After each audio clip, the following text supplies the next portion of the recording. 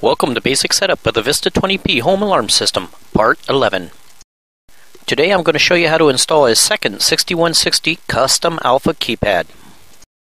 Looking at the training center that we've used up to this point, you can see we only installed one keypad, and this was required for programming. In the average house, the keypad would have most likely been installed near the front door.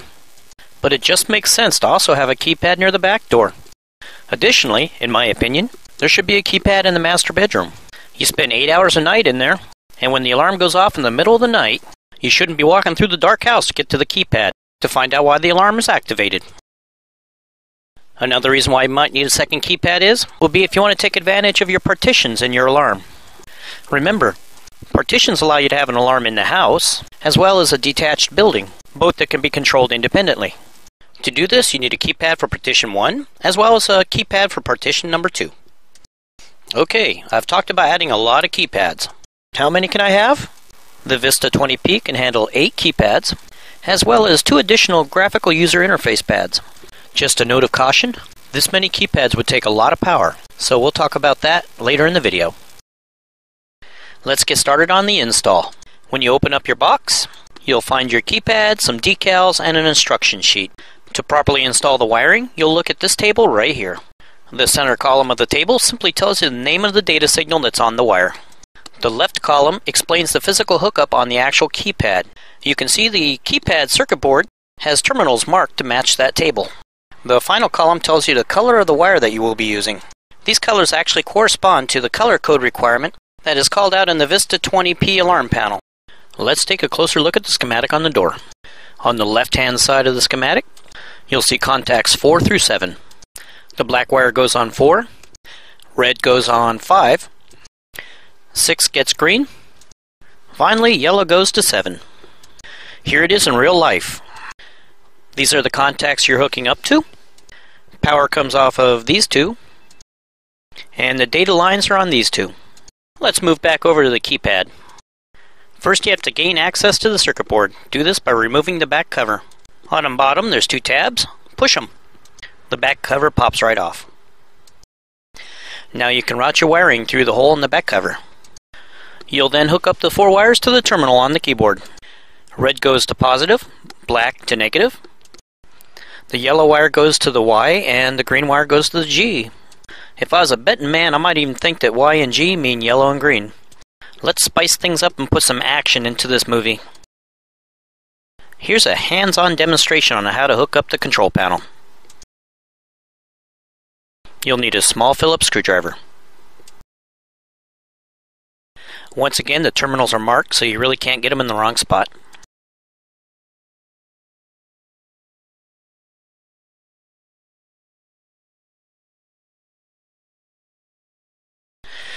Once you've hooked up the green wire, you're all done. You can move on to hooking up the Vista 20P panel.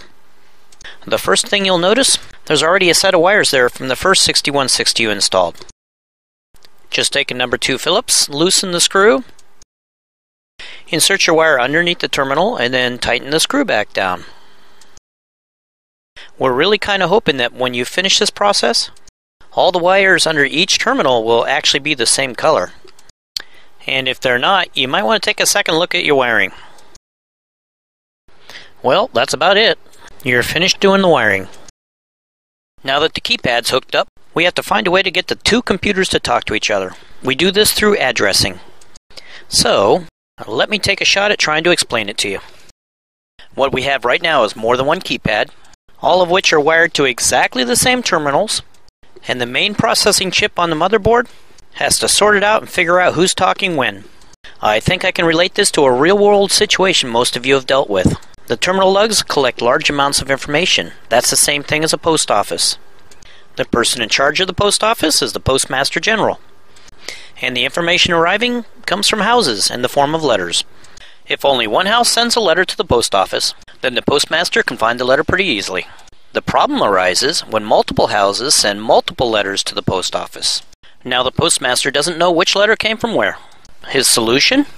He created post office boxes. Each house is assigned an individual box. Now when a letter is found in a box, the postmaster knows exactly where that letter came from.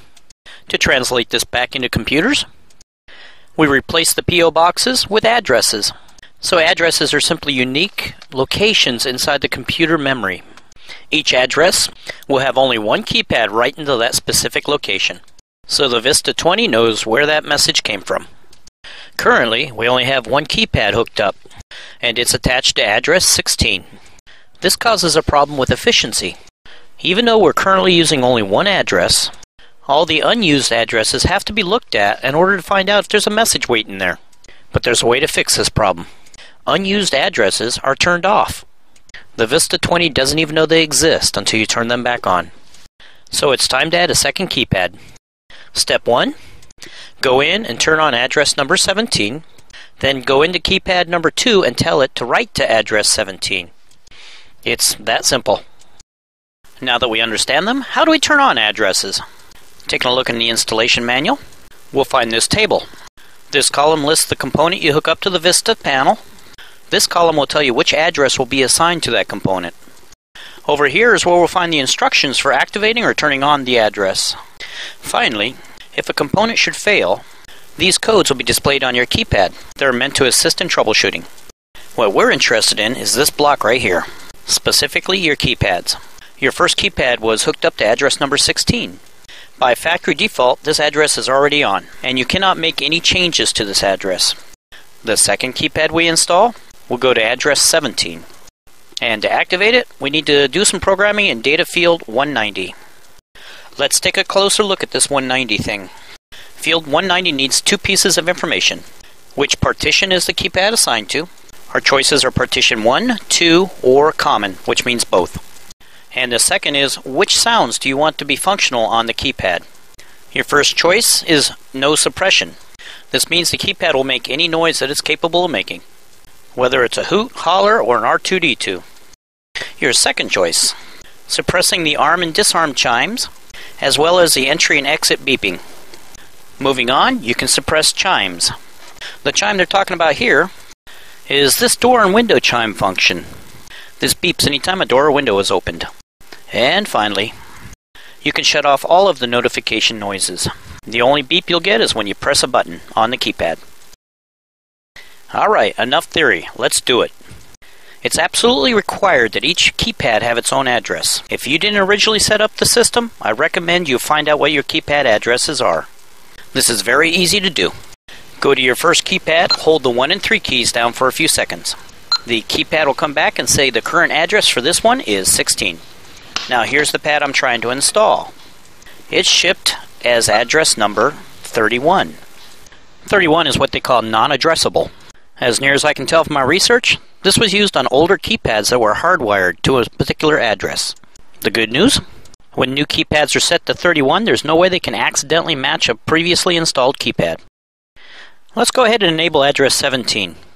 We'll start out by entering program mode 4112-800. Asterisk 190.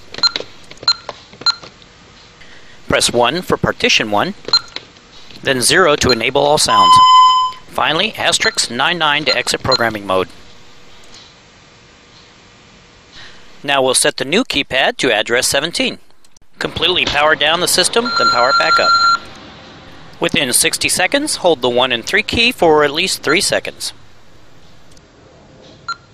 Enter 0 and 0 to clear out the old address. Then enter 1, 7, asterisk to select address 17. There will be a brief pause. The Vista panel will link up with that new control panel. And when the Vista finishes rebooting, you're online. Right now. Yes, it really is that simple. When you're all finished, you'll have two keypads that will mirror each other. For those of you that have the morbid curiosity, what happens if I do set two keypads to the same address? Well, I've traveled that road. Here I've set two keypads to address 16. Let's take a look. The result? The keypad will accept 5 button pushes, then just lock up. Oops, I just thought of an exception to what I said about the keypads mirroring each other. When keypads are programmed to different partitions, they will only show the data that affects the partition they're assigned to. Let me show you how to assign a keypad to partition 2. Asterisk 190 again. But this time hit the 2 button for partition 2. then 0 to enable all sounds. Asterisk 99 to exit programming mode. We have one last subject to cover. The power requirements I mentioned earlier. Looking at the schematic on the door of the Vista panel, it shows the maximum output power is 600 milliamps. Since the 6160 pulls 150 milliamps maximum power, you can see adding the currents together for just 4 keypads will reach that limit. Remember to take into account all components hooked up to that circuit. This includes expansion modules, smoke detectors, motion detectors, glass breakage detectors, and so on. Once you exceed 600 milliamps, you need to install a supplemental power supply. It looks something like this. And of course, that power supply needs a backup battery of its own. Speaking of batteries, remember this chart from part 1? This is how we figured out how big of a battery to select for backup power. Well, now that you have more current draw, you need to go back and recalculate your battery size. Your keypad spends most of its time in standby mode, or 40 milliamps. So just add that to the total current draw on your table. Previously I had a 4 amp hour battery installed. It was good for 45 milliamps, which was 1 keypad. Now I need to increase to the next size up battery, 7 amp hour. Since this is backup power, it's not necessary, but it is proper. Time for my disclaimer. I am not a professional alarm installer. I'm just some guy that likes to learn new stuff and pass it on to others. Thanks for watching.